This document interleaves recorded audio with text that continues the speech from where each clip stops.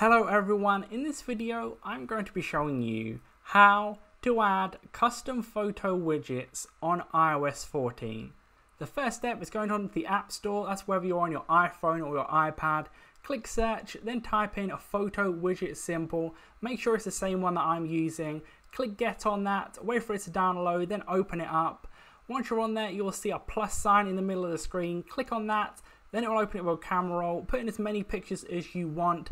And if you want to rotate through the pictures, you will click the top right hand corner where the settings are. Then you can do your time period by clicking a photo refresh interval. Do whatever time period you want there. And once that's done, you can go on your app home page. Then you're going to want to click a part of the screen which doesn't have an app on. Hold it in. Then you want to click the plus sign on the top right hand corner or the top left hand corner. That'll bring up this widgets menu here.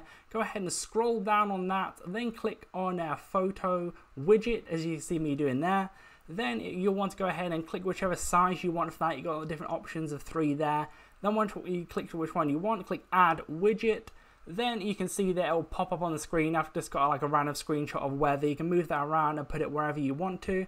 So that's how you do it. Leave a like on the video if that did help you out. Subscribe for more videos like this. Click on screen to see my how-to videos on iOS 14 and other videos similar. But that's it for now. I'll see you on the next video.